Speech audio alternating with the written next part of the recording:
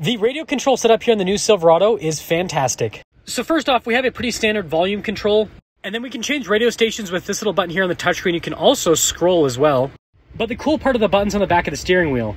So on the right side, when you press the buttons, that adjusts the volume. And then the left side scrolls through your favorites. But if you scroll over to the music tab here in the center gauge cluster, then it allows you to use this dial right here to individually scroll through all of the radio stations, as you can see.